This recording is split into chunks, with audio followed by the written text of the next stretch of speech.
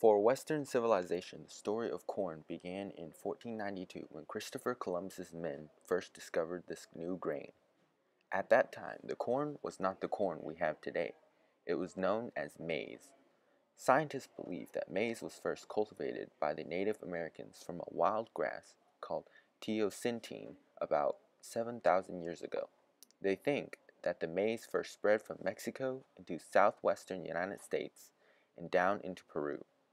And as the natives migrated further north, it was spread into the eastern woodlands of present-day North America.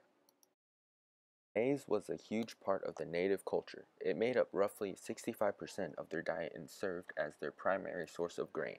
It could be stored and preserved throughout the cold winter months. One of maize's most practical uses was as meal. To make meal, they would harvest maize, dry it, and ground it into fine powder. The meal was then used to make bread and grits, and any leftovers are stored. Besides being consumed, maize was also useful in making sleeping mats, baskets, and even dolls for the natives. The husks from the maize was a very fine material that could help protect the natives from the elements. When Columbus was first exposed to maize, he brought the crop back to Europe with him, and within a few years it became a valuable food crop for most European countries. In fact, when European settlers first came to North America, they tried to grow maize to survive. However, with a different soil quality, most settlements were unsuccessful in growing maize. Because of this, many of the settlers received help from the Native Americans in that area. The natives taught them how to plant and grow maize, which then became a vital crop to European settlers. Without the cultivation of maize, we might not be where we are today as a nation.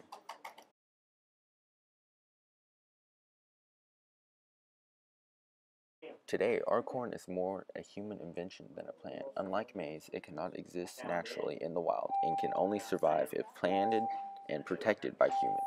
Throughout the past few centuries, especially during the scientific and industrial revolutions, maize has been genetically altered to become the corn we know today.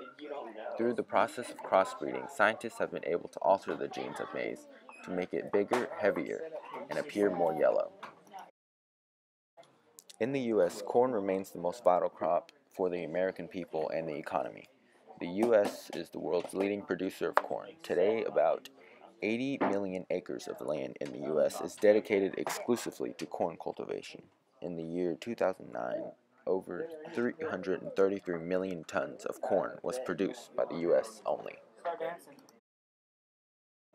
As Americans today, corn still make up the majority of our diet. Almost everything we eat today contains some form of corn. The most common form of corn found in our everyday foods is high fructose corn syrup, which is a liquid processed from corn and used in many different ways. In order to produce high fructose corn syrup, corn must undergo many processes within a wet cornmeal. First, corn must be dried, shelled, and removed from the cob. Then the corn is ground up into cornstarch.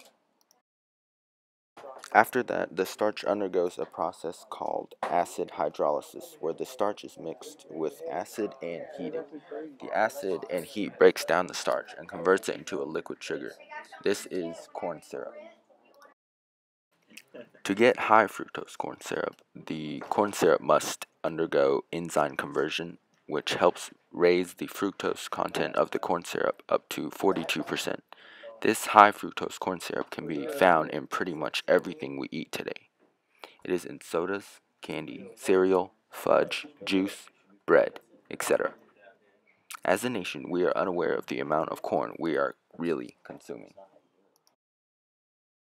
Unlike in the pre-colonial era, the most practical use of corn is no longer to be consumed. Even though we consume mostly corn these days, most of the corn that is produced is converted into ethanol and animal feed. Ethanol can be used to help fuel motor vehicles and other machines. In fact, most gas stations offer gasoline that contains at least 10% ethanol. Much of the corn that is produced also goes to feed our livestock. The corn is a cheap way to feed the animals as well as grow them to a good size to be sold or killed for meat. Other less practical but still common uses of corn can be seen in toothpaste, batteries, medicine, perfume, and even matches. Recently, we have also seen the use of corn in many plastic making industries.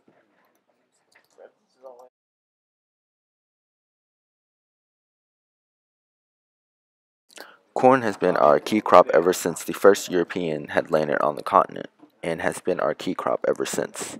However, is the overuse of corn going to be its downfall? Or will America continue to eat and use this beloved crop?